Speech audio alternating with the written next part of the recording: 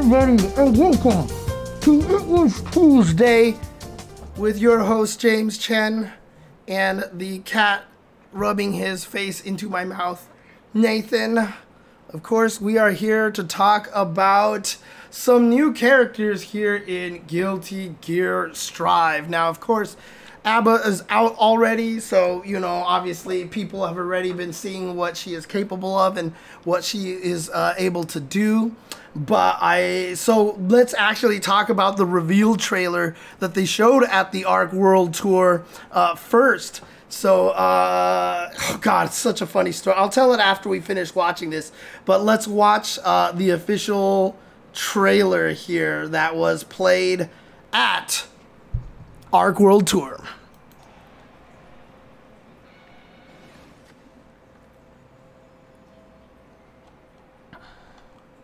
That is bullshit blazing to my Heart is blazing. If you kill me, I don't need a new world order. You.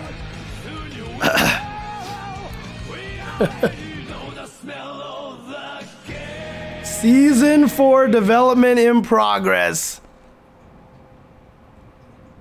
And this was all we got.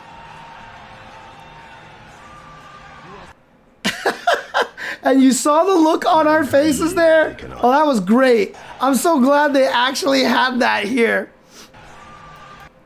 Okay, so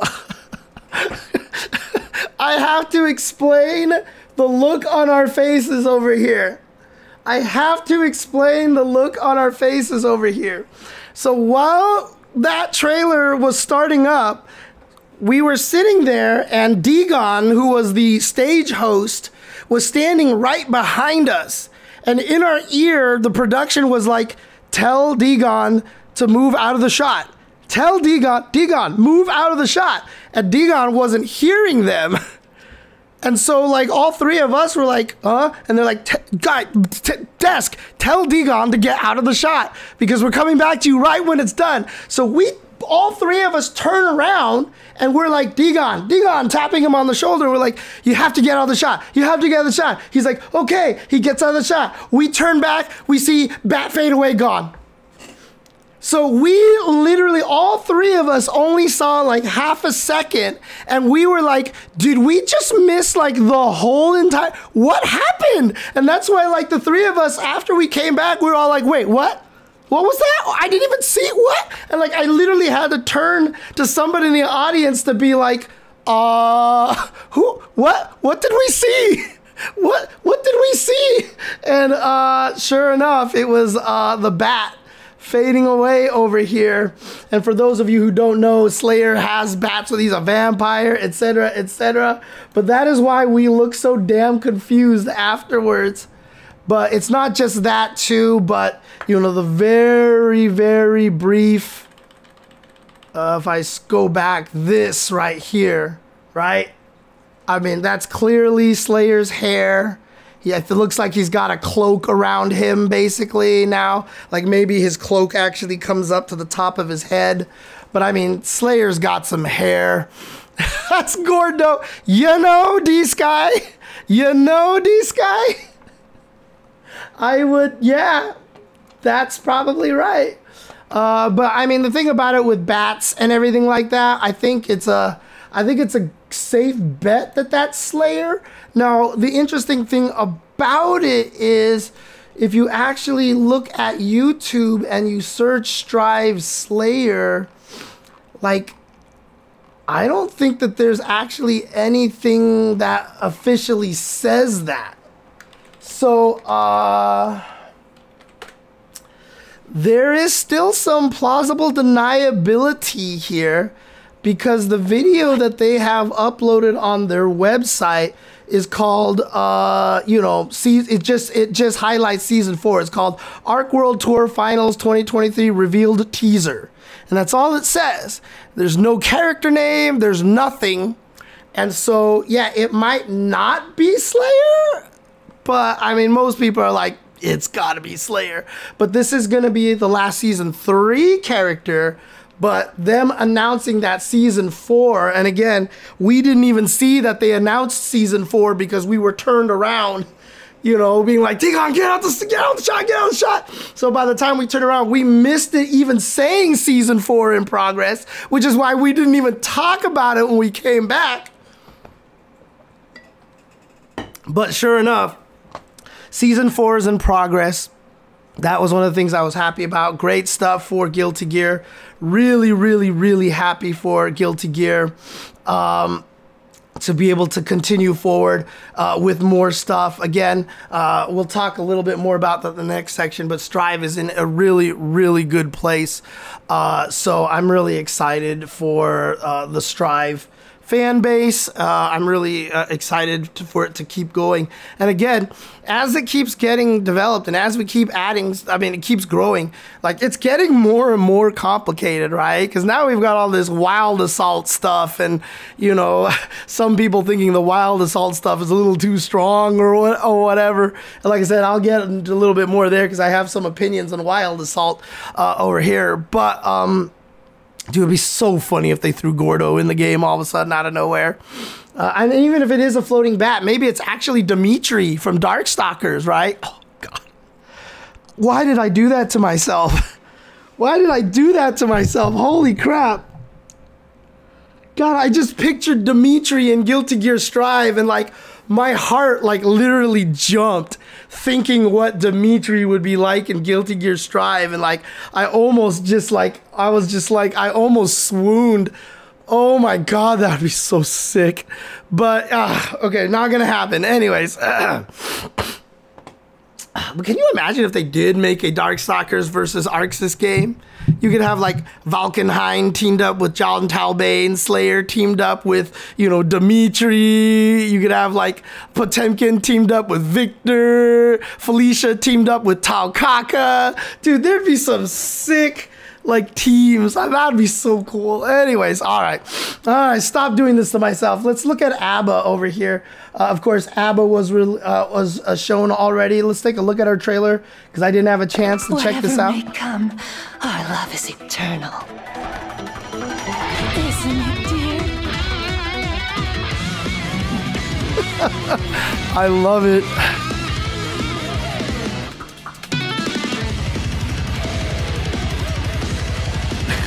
Celsius is not having any of this.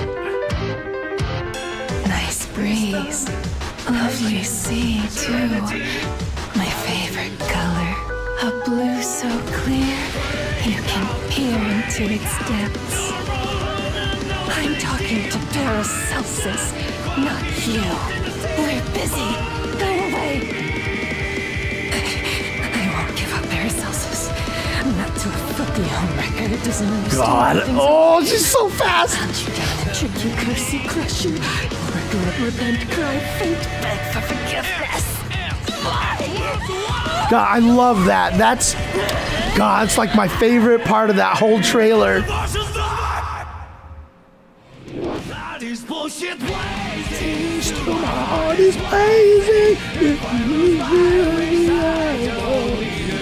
And shout outs to Arxis for continually making new stages. Hint to other fighting game companies. But this is literally like my favorite part of this whole trailer is this part right here.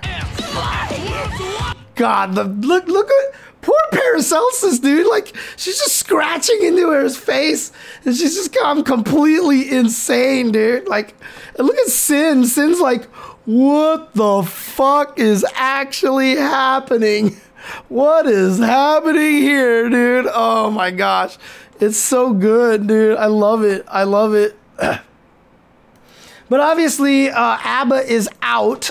They have her, you know, placed, you know, her basic strategy guide there. She's an interesting character. The whole goal of her basically is to build up the, I'm gonna call it the gloomy meter because of Tira from Soul Calibur. But basically, she's just trying to build up that meter so that she can transform and have as much of that as possible. Now, when she's transformed, Paracelsus is all all in black and covered in goo. When it's yellow, she's in her original, I don't want to call it a happy form because it's less gloomy form, you know?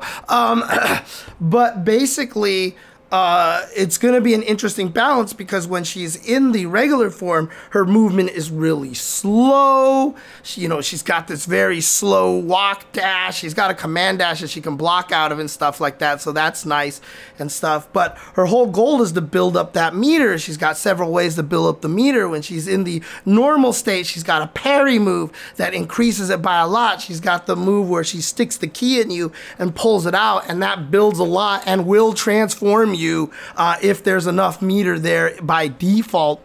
And so from a lot of the early word that I had heard from Arc World Tour was that, you know, it might be just like hard for her to actually build up enough meter, and she might just die, you know, before she even has a chance. Like I was saying, like, how is she going to fight Nagore Yuki, who's going to just zone her out with standing heavies all day and stuff? But now that she's out, dude, she looks terrifying. Her damage is ridiculous. Some of the clips that I've been seeing put out there on Twitter, her damage is ridiculous. She's just doing like 80% combos and stuff. And not only that, but she can jump between the modes on command. And when you manually exit out of it, it's kind of like the eddy meter. Like when you exit out of it, it looks like you gain a giant chunk back, right? And so what I noticed a lot of people are actually doing, they're finding ways to, you know, because of the wall splat mechanic, to almost just kind of be in gloomy mode the entire time once she gets in there. Because she gets it, it drains hella slow. She's so fast and she's got crazy high-low mix-ups, and she hits you, and I've seen combos that are like bam, bam, bam, bam into the wall, canceled into untransform, gains a whole chunk back, go into the key, boom, gain a giant chunk out of that, and transform back into fast mode. You knock him through the glass, and now you've got all this extra meter to be fast again, and just kind of rinse and repeat. So it seems like she's she might be really scary at the start. Now, of course, you know, this is typical fighting game character syndrome when they just drop and everybody is finding all of the optimal and scary stuff. It's like, oh, this character looks broken. And then the character comes out and you're like, they're not that good. You know, it's really interesting to see how she's going to play out. Is she going to be a kind of a mistake like Exert Johnny was? Like, I've always felt like Exert Johnny was a mistake because the whole point of him was always you have to spend one combo doing no damage to get a coin, and then the next combo you get to do all your damage, and then rinse and repeat. And you try to cash out your damage as much as possible when you do hit them in a coin situation. The problem was in Exert is that it was too easy to recoin. So in other words, if you coin someone, then the next time you could coin people in the middle of combos. You can coin people at the start, and then after that, hit them and end the combo with a coin. So you were just always in that powered up situation. So Johnny was too much. Like, they gave him too much off of that situation. The goal was that if you wanted to recoin someone in a combo, it should have cost you a lot more, way more resources to do, even if you wanted to do that. And unfortunately, they messed up, and Johnny was clearly too strong in Exert, and I think that's kind of what it was. And so I'm hoping that doesn't happen with A.B.A, where it's literally, hi, I transform, I'm fast, and now you just never can stop me from being this way. You know, the thing about old A.B.A that was really risky for her was she had these blood packs. She had these blood packs, and you had to, one of the ways to transform into the powered mode was that you would actually throw a blood pack on the ground and she would just become more powerful. Paracelsus didn't just get all gooey. It turned into Skeletor's staff, literally like this evil ram head. But the problem is, if you didn't transform back with a blood pack or with the key move, if you didn't transform back, she actually would go into a animation and then have to fight. And during that, it was like she was dizzy. And if you knocked her down when her blood pack ran out, she would get up and automatically go into that. So a lot of the times, one of A.B.A.'s weaknesses was she would go into powered up mode. You'd hit her, knock her down, the blood pack would empty, you'd activate your instant kill, your IK, she'd get up, and then you just got a free instant kill on A.B.A. It was kind of a problem for her. Oh, was it you had to knock her down 3 times? You had to get rid of all the blood packs, was it? I can't remember exactly how it worked, but yeah, she definitely had a big weakness, but when she was powered up, she was frightening. In this game, there's really doesn't seem to be a downside to just letting that meter run out and getting out of that mode, except that you just have to build the meter up again. And it seems pretty easy that you can maintain her in that state for long periods of time. So I'm curious to see how she's going to be. The Guilty Gear Strive DLC characters outside of like Happy Chaos, especially in Season 2, have all been starting out kind of weak, right? So Testament came out kind of weak, Biken came out weak, Bedman came out weak, Bridget came out decent, but yeah, Elfelt is a little mid right now, most people say. There hasn't really been a strong DLC character in Guilty Gear Strive in quite some time. And I'm wondering if A.B.A. might be the first one to break that trend. Some people were saying that one of the things that they were observing about her was that, you know, she's a homunculus, that she might be made out of copper, so her hair was red and now it's green because, like, the Statue of Liberty went from being reddish gold into turning green due to age and rust and stuff like that. The producers themselves said that's not true, but that theory is super, super fascinating. Biken is super good now. Testament is definitely very strong. So a lot of them did get buffed into points where they are very, very good. Sin came out awful, but now Sin might be like top 3 in the game. So I imagine Elfelt will get stronger as time goes.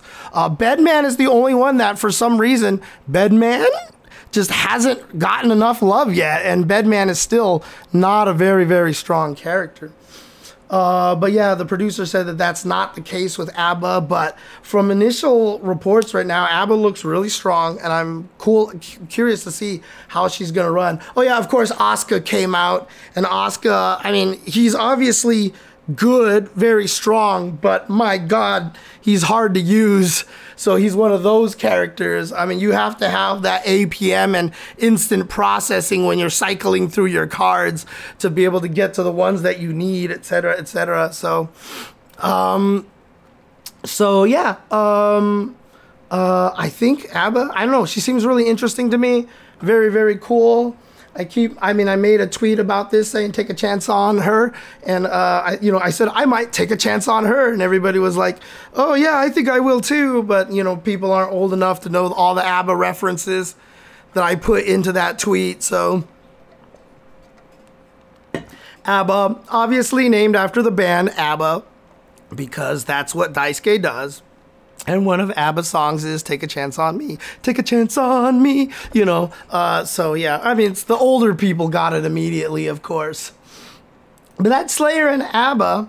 If you guys don't know what Slayer is all about just damage output. I mean, he is just kind of known for erasing your health so fast, but he has very short range buttons. But he's got like Pile Bunker, which is Rush Punch, which just hurts like hell. He's got a teleport dash like Senko does. But, you know, his standing kick just reaches ridiculously far. But yeah, it's really just about Pile Bunkers, Mappa punches, and, high-low mix-ups, left-right mix-ups. But he is more of a close-range brawler, you know, in XX at least. you know, he was a character that lost to Potemkin because he wants to be in your face. And it's not a good place to be in for. Yeah, Slayer is one of the people that has the reason why, I don't know if you've ever heard, but whenever I commentated Colleen in Street Fighter V, when she did her vanity step where she would go backwards and slide forward again, there were sometimes on commentary I would intentionally call it the dandy step, because that's what Slayer has. You know, he goes back and comes forward. He goes back and comes in for an overhead. He goes back and comes in for a low. He comes back, goes back and comes in for a pile bunker, that if you touch a button, he pile bunkers you. You can kiss a ton of your life goodbye and stuff. He had a command grab, etc., etc. But he's really known for just when he hits you, you melt. Like, he has just been one of those characters that he's always just been a high damage character. Like, that's what people know Slayer for. Like, if you jumped at him in XX and he did forward heavy kick, forward heavy slash, which is this big arching overhead kick, and if he counter hit you out of the air, like, you're just like, if you don't have a burst, you're just like, you just like do the thing where you just pull out the trumpet.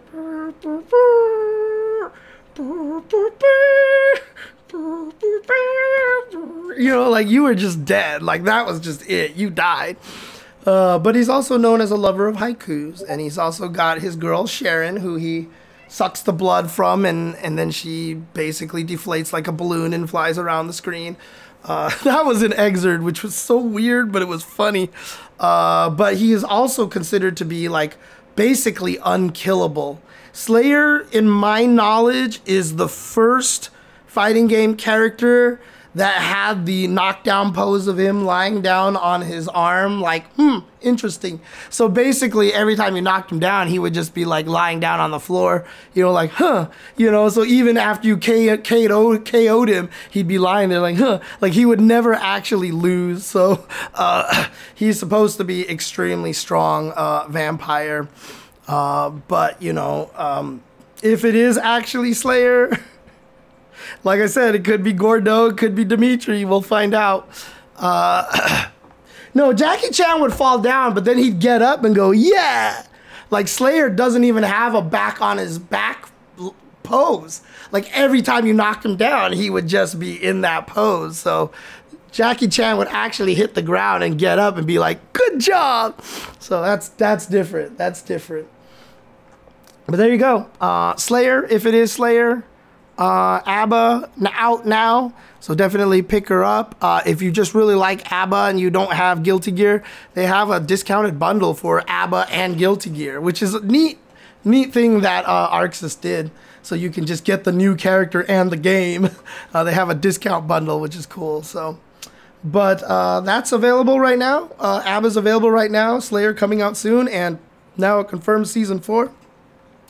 Who would you guys like to see in season 4? Chat, comments in the YouTube. Let me know who you'd like to see coming out in a season 4. I know a lot of people are asking for Jam right now.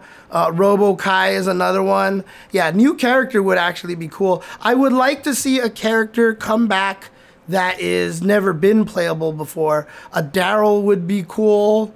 Or even a Dr. Paradigm would be kind of sick. I think those would probably be kind of neat. Venom or Dizzy. You don't want Jam to be in Strive, because that means I'll have to play the game again. Oh, you're a Jam player. Okay, fair enough. But yeah, again, keep in mind too that if they ever bring your character back, high chance that they won't play like they did before. Like RoboKai, you know, is just going to be a completely different character. I know that's kind of hurt me getting back in, because Johnny, I haven't been able to get accustomed to Johnny. I might just go back to Potemkin at some point. So, oh, Gabriel. I mean, Gabriel is just supposed to be like OP, right? So it wouldn't really kind of make sense to put him in the game, because supposedly, isn't he just supposed to kill everybody or something? But I don't know. But there you go. Thank you guys for watching this. And for those of you on Twitch, we'll be talking a little bit about that Daisuke article, that Dexerto article about destroying Exert. And, you know, talking about, you know, kind of the social media reactions to it. And then we'll also talking about a little bit about a fighting game tier list. So thank you guys for tuning in. Thank you guys for watching here. And for those of you on YouTube, the day that this podcast graced your ears was the most important day of your life. But for me, it was Tuesday.